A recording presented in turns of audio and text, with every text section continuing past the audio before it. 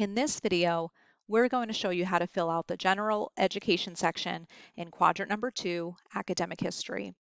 Now that you've done all the other sections, this is the final section in this area.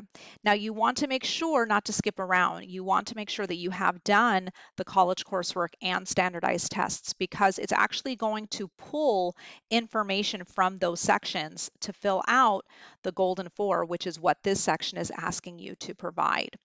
So you'll see that it's asking you to provide which courses or which exams fulfill the Golden 4 requirements as listed here.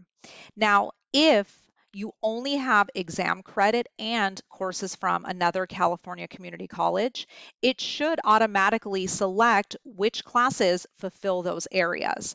And so you'll see on here that it pulled 2 APs to count, as well as 2 courses. And even though it does this, you want to make sure to double check that the information is accurate because it is a computer and it can make mistakes. Now, if you took any of these classes at a school other than a California community college, it will not automatically select them, and so you will need to make sure to select the appropriate classes here. If you're not sure which classes fulfill those requirements, make sure to speak with a counselor and we can confirm that for you. But that's really all there is to this section.